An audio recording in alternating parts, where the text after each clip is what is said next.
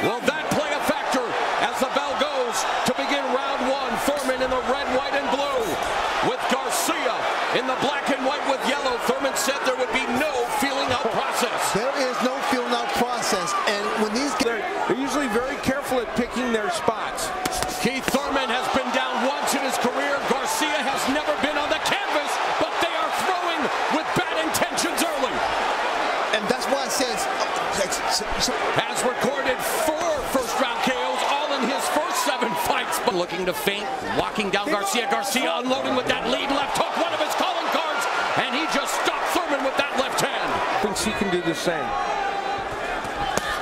Oh, but there's a sweeping left hook by Thurman.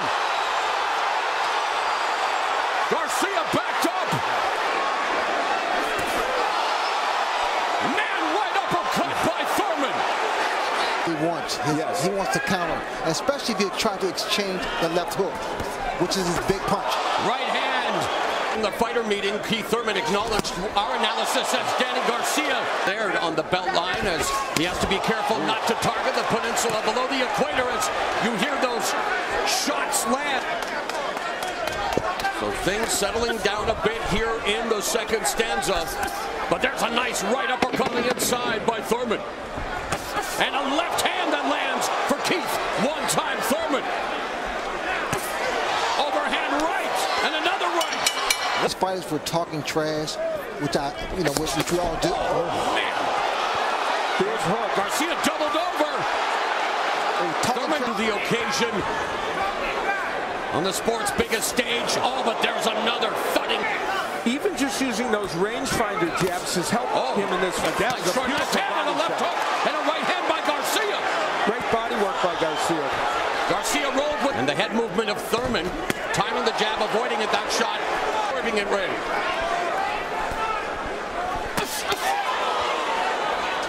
We are through 3 in BK.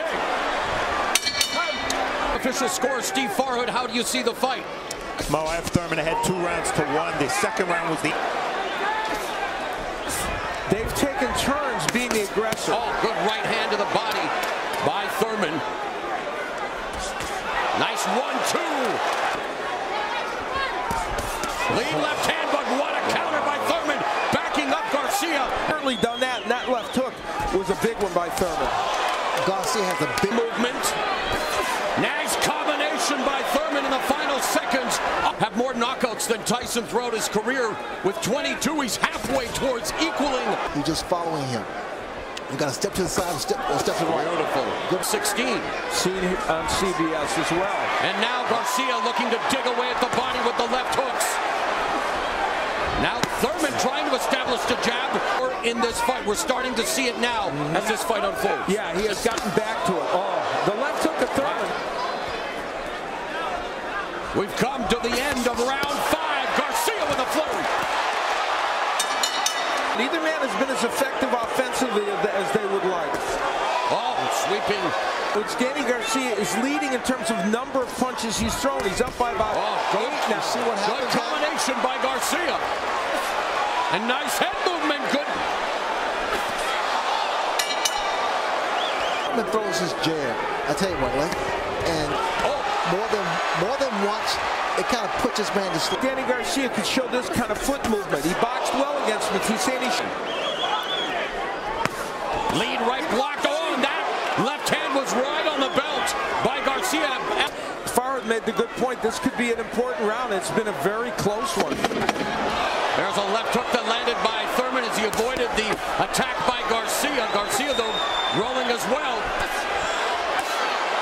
End of round 7. There's power in this weight class yet. Good exchange. Again, Thurman not scoring with any of those shots, and, well, Garcia misses as well, so. The question for Garcia as we move on is, he has had some trouble at the end of fights And counter.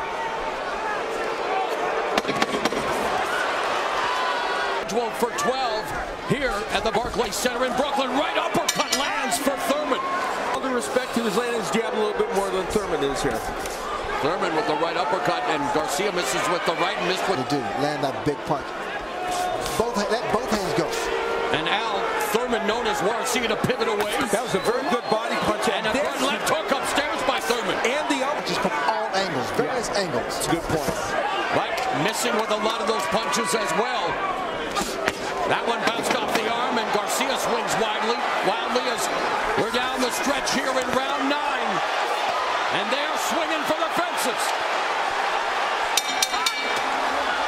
urgency in him, the confidence. He's thinking the whole time. He's moving the whole time. Then landed the left to the body. Stepping to the left or stepping to the right. Having a right hand by Garcia. I love the concentration. Lead left hook, right uppercut lands for Thurman. We are headed to the championship rounds in this, the 10th welterweight title unification fight in history. He's trying it because he has to. But the thing about it, a champion has to close this show. Well said, one of the greatest champions in the sport, and now they're trying to do.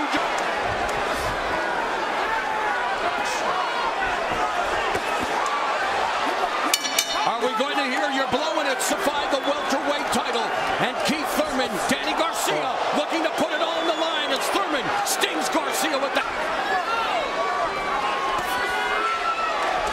Under a minute remaining, Garcia with a right hand.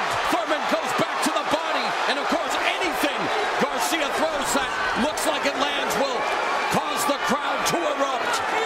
It's the bull and the matador in round 12. Garcia working the body. Don't know? Now you know. Two of the best go the distance to unify the welterweight titles.